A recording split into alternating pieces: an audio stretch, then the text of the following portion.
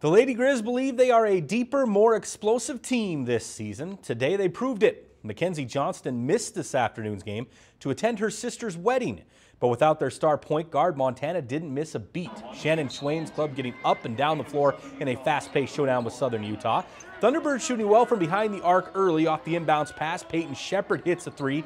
Southern Utah led by 4 late in the first quarter, but the Lady Griz shot better all game long. Sammy Fatkin drives and kicks to Emma Stockholm in the corner for 3. That puts Montana up, and they led 40-34 at halftime. Now in the third quarter, going inside to Stockholm, she scores a career-high 20 points for the junior on the afternoon.